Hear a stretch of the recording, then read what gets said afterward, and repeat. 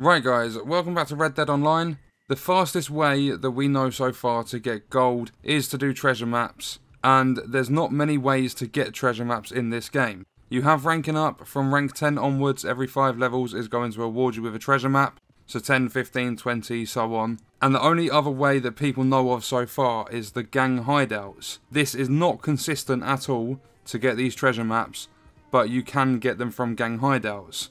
So what I'll do is leave a link in the description to a website that has a map. On the map there's only 24 locations of gang hideouts. There is a few more in the game world, but this map hasn't covered them. But playing through the game you'll find them yourself. So if you don't know where they are, this map will help out, and then as you're going through them you'll eventually find more. So the best way to do this is find a cluster of like 4 or 5 gang hideouts that are close together. And what you want to do is just travel back and forth. Sometimes they're not going to trigger, so you could go to all 4 or 5 of them that you've found, like the little cluster together. You could go to all of them and then not be a single gang hideout. The easiest way to find them when you get near the area is look up in the sky. It's the same as an enemy camp from the single player. You will see the smoke rising up. That means there's a gang hideout available.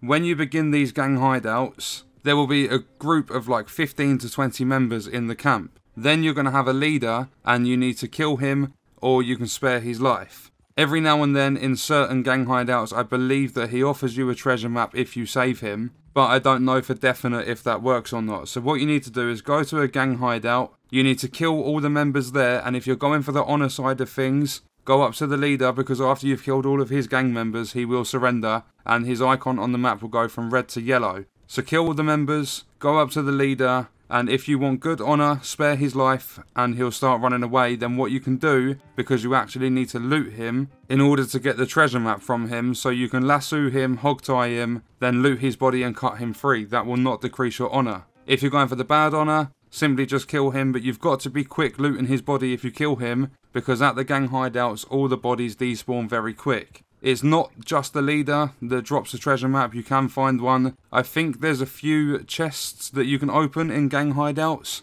I don't think they're in every single one, but apparently there's a couple that have chests that are lootable. And not just that, the other members from that gang hideout can also drop a treasure map. So loot everybody, including the leader, because he's got the biggest drop rate, I think. I'm not entirely sure, because as I said at the beginning, it's not consistent. I've done 8 of these gang hideouts, and I haven't been given a single treasure map so far.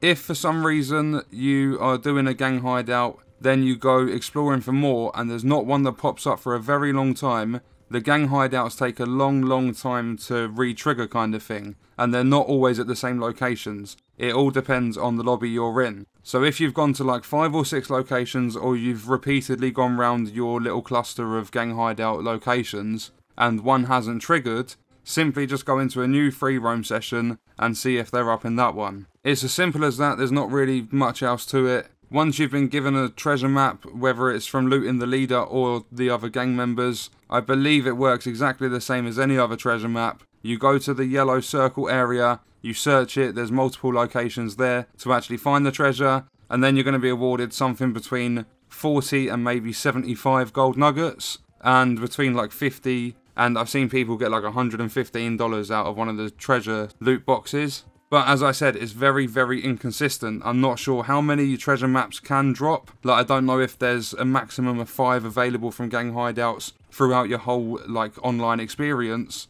I don't know how any of that works, and I'm not sure if they can stack. So I don't know if you've got one. I think you're probably best, just to be on the safe side, to go and collect that treasure before doing any more gang hideouts.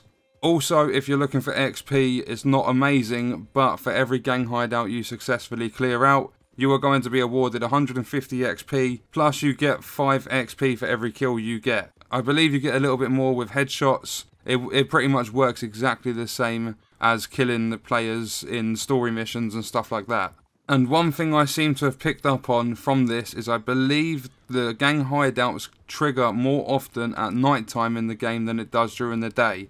That is one thing I'm not 100% on, but from my personal experience I've had more luck finding them during the night. So that's a little video to tell you guys how to get more treasure maps in Red Dead Online. because gold is very hard to come by, and if your worm bait's bugged out, I know a lot of people have been spending gold on lures. You have to be careful because the lures can break, and obviously outfits and certain horses cost gold. So treasure maps is very, very good. It's the highest amount of gold and money you can get in like one hit. So that's the end of the video, guys. I hope it helped you out. Thank you for watching.